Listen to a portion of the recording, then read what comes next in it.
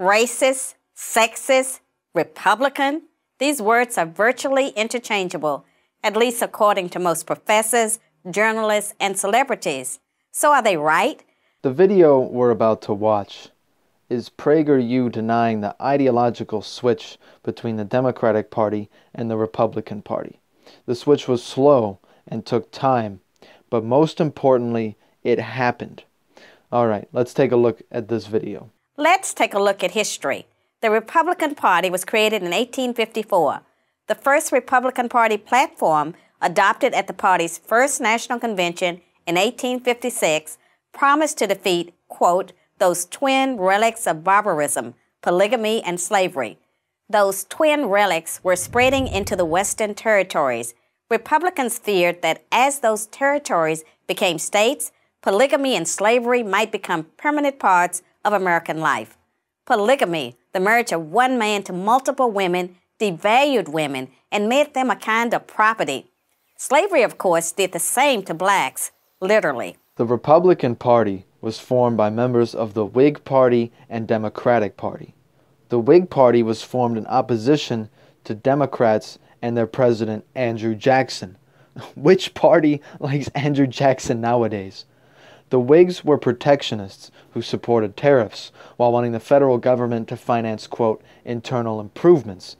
They also believed in federal banking, attempting to recreate the Bank of the U.S., which had been abolished by President Andrew Jackson. This differed from the Democratic Party, who back then was the party of states' rights. The Republican Party was formed by anti-slavery expansionists and slavery abolitionists of the Whig Party and some Northern Democrats. Abraham Lincoln was a member of the Whig Party before becoming a Republican. In 1855, while considering a possible switch to the Republican Party, he said, quote, I think I am a Whig, but others say there are no Whigs and that I am an abolitionist. I do no more than oppose the extension of slavery, unquote.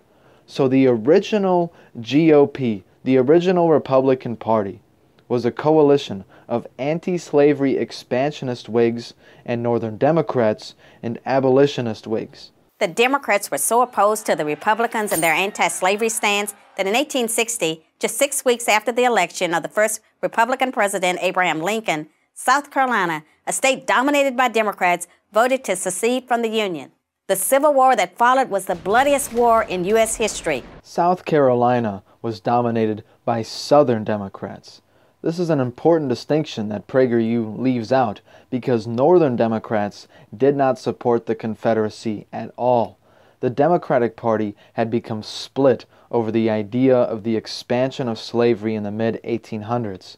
You had Northern Democrats, many of whom were anti-slavery expansionists, not necessarily anti-slavery, and Southern Democrats, who were pro-slavery hardliners. They wanted to expand it all the way to California.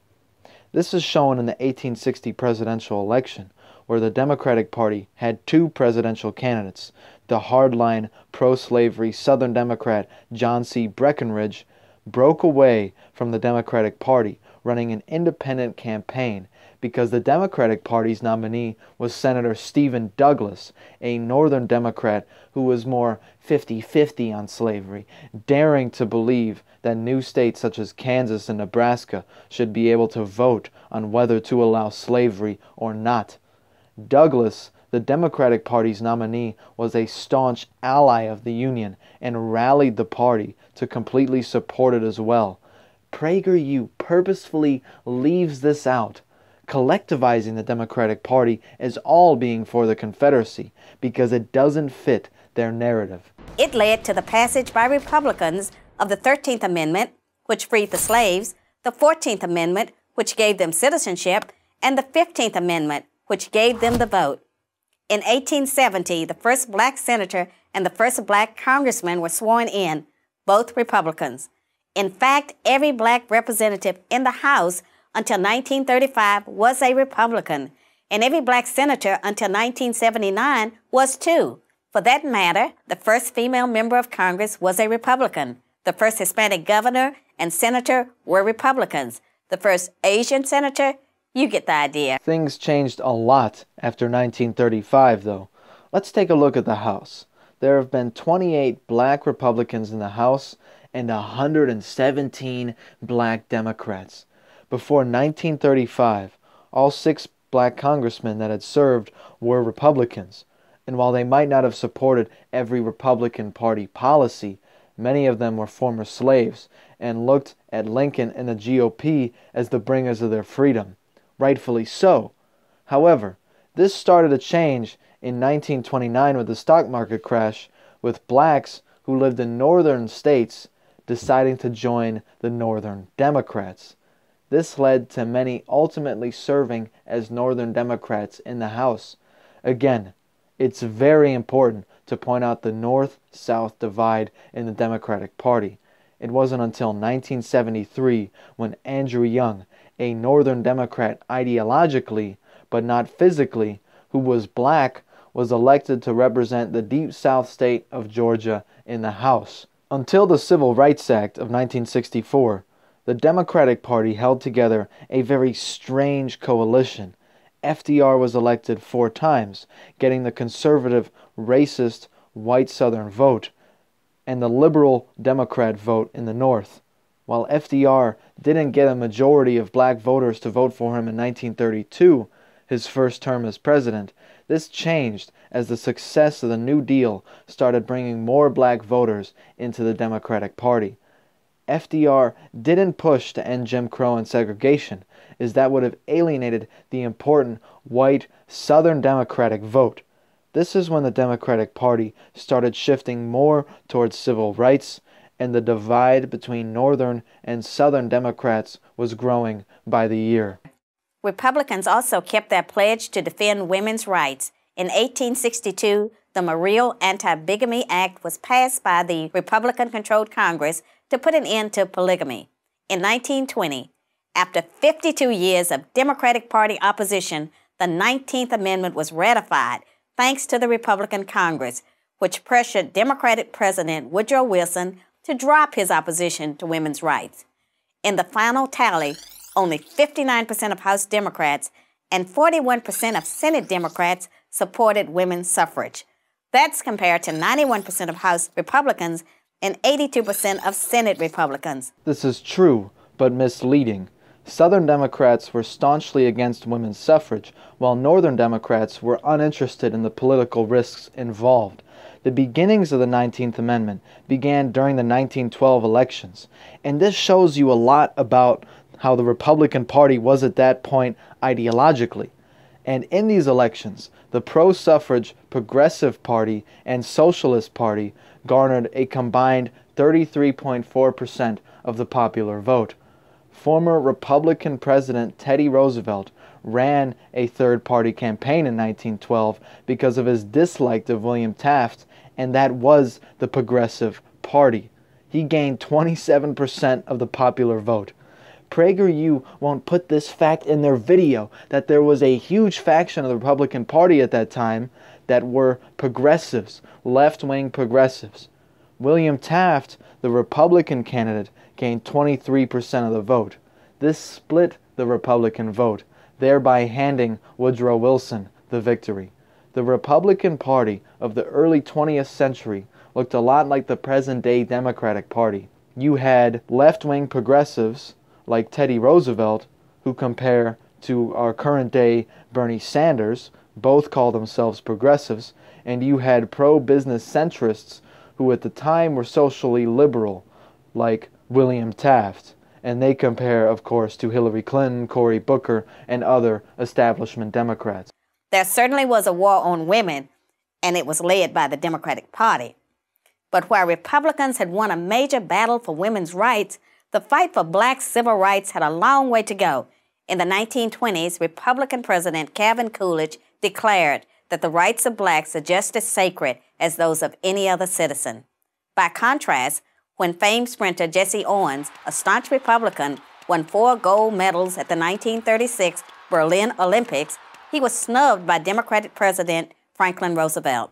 Roosevelt only invited white Olympians to the White House. FDR made this unhonorable and racist decision regarding Jesse Owens to hold together the fragile Democratic coalition that saw the Democrats dominate for over 10 years.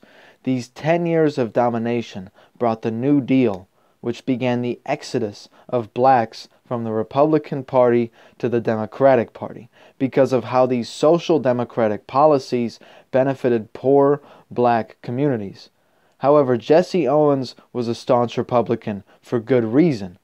But this is no excuse to deny the fact that the two parties switched platforms, and that Jesse Owens was of the last generation where more black Americans belonged to the Republican Party than to the Democratic Party. 2 decades later, it was a Republican president, Dwight Eisenhower, who sent the 101st Airborne Division to escort black students into Little Rock Central High when Arkansas Governor Orville Forbes, a Democrat, refused to honor a court order to integrate the state's public schools. The Civil Rights Act of 1960, which outlawed poll taxes and other racist measures meant to keep blacks from voting, was filibustered by 18 Democrats for 125 hours. Not one Republican senator opposed the bill. Its follow-up bill, the Civil Rights Act of 1964, is one of the landmark pieces of legislation in American history. That, too, survived a filibuster by Democrats thanks to overwhelming Republican support. This is the most disingenuous part. When Democratic President Lyndon Johnson signed the Civil Rights Act into law, he said, quote, "We, as in the Democrats, have lost the South for a generation," unquote. And he was right. 0 Southern Republicans voted for the Civil Rights Act of 1964, with 10 opposing the bill. But 8 Southern Democrats supported the Civil Rights Bill, while 107 opposed it. On the other hand, 190 Northern Democrats voted for it. PragerU conveniently leaves out this vital information. After its passage, Southern Democrats began to be replaced by Republicans, even if they had opposed the Civil Rights Act of 1964. There are many examples of this. Southern Democratic Senator George Smathers of Florida wasn't replaced in 1969 by a Democrat, but rather by Edward Gurney, a Republican. Many of Gurney's voters were supporters of Alabama Governor George Wallace, the famous Southern Democratic racist. As a congressman, Gurney voted against the Civil Rights Act of 1964. There's more. Southern Democratic Senator Benjamin Jordan was replaced by Republican Jesse Helms in 1972. Jesse Helms staunchly opposed civil rights of any kind. Southern Democratic Senator James Eastland was re-elected after 1964, but was replaced by Republican Thad Cochran in 1978. And the biggest one and most well-known one here is Southern Democrat Strom Thurmond, a senator from South Carolina, became a Republican after he voted against the Civil Rights Act of 1964. Thurmond remained in office after he became a Republican, continuing to oppose civil rights legislation, being elected to office by the people of former Democratic stronghold South Carolina until his Senate career ended in 2003. This was the Southern strategy, turning former Southern Democratic strongholds like South Carolina into deep red states by appealing to their racist, segregationalist nature. Democrat Lyndon Johnson's opponent in the 1964 presidential election was Republican Barry Goldwater, who had been an ardent opponent of the Civil Rights Act of 1964, believing it was an overreach of federal power. Goldwater lost the 1964 election in a landslide, but won the Deep South by a huge margin. How does PragerU not include this? Because it doesn't fit their narrative. Kevin Phillips, Richard Nixon's political strategist, said this about the GOP's strategy to gain white Southern voters. Quote, "From now on, the Republicans are never going to get more than 10 to 20% of the Negro vote, and they don't need any more of that. But Republicans would be short-sighted if they weaken enforcement of the Voting Rights Act. The more Negroes who register as Democrats in the South, the more the Negrophobe whites will quit the Democrats and become Republicans. That's where the votes are. Without that prodding from the blacks, the whites will backslide into their old comfortable arrangement with the local Democrats." Unquote. After anti-civil rights Goldwater was the GOP's nominee, blacks started joining the Democratic Party in large numbers. I wonder why, with people like Strom Thurmond switching to what they thought was a pro-civil rights Republican Party. This only made Southern Democrats more angry. The trend of white Southerners refusing to vote for the Democratic Party continued. In 1968, Alabama Governor and former Southern Democrat George Wallace, an ardent pro-segregationalist and Jim Crow supporter, made a third-party run as a Dixiecrat, winning the South by huge margins. And in 1972, Richard Nixon won the South by huge margins. The Republican Party's Southern strategy had been a massive success. It was at this point that many blacks in the South became staunch Democrats. Democrat Andrew Young was then elected to represent Georgia's 5th District in 1973, becoming the first black Democratic congressman in a Deep South state. Many more have followed him. But you might be thinking, all that's in the past. What have Republicans done for women and blacks lately? The answer you'd hear from professors, journalists, and celebrities is not much. And this time they'd be right. They'd be right because the Republican Party treats blacks and women as it treats everyone, as equals. The Democratic Party never has, and it still doesn't. Today's Democrats treat blacks and women as victims who aren't capable of succeeding on their own. The truth is, this is just a new kind of contempt. So there is a party with a long history of racism and sexism, but it ain't the Republicans. It's time for PragerU to stop whitewashing history so that their group, the right-wing conservatives, look perfect. Do they really believe that the South was at one point full of big government, racist, left-wing Democrats, and as the South became less racist, the Republican Party grew? I say no. This ignores the facts. Facts trump ideology. Just like fascism isn't left-wing, but in fact right-wing. Just like the alt-right isn't left-wing, but right-wing. Just like Hitler was a right-winger and not a left-winger. Segregation might be illegal, but it's still prevalent in the United States. How could things really change in South Carolina, for example, if an anti-civil rights guy like Strom Thurmond served as its senator as late as 2003. The truth is, the Republican Party became the party that peddles the anti-civil rights, pro-segregationalist line after the Democrats passed the Civil Rights Act of 1964. They did this to grow and take power in the South after seeing men like George Wallace begin to hate their own party, the Democrats. The party switched platforms. The party currently headed by Trump is nowhere near being the party that was originally headed by Abraham Lincoln.